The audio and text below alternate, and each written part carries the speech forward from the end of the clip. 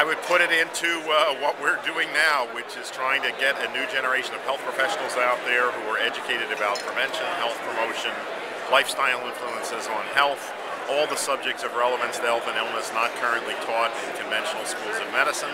I would work to make this a required accredited part of residency training in all specialties. And we're well along in that process, but we're limited by availability of funds and personnel. If we had a blank check, we could, in a very few years, make this available to all residents, eventually to all medical students.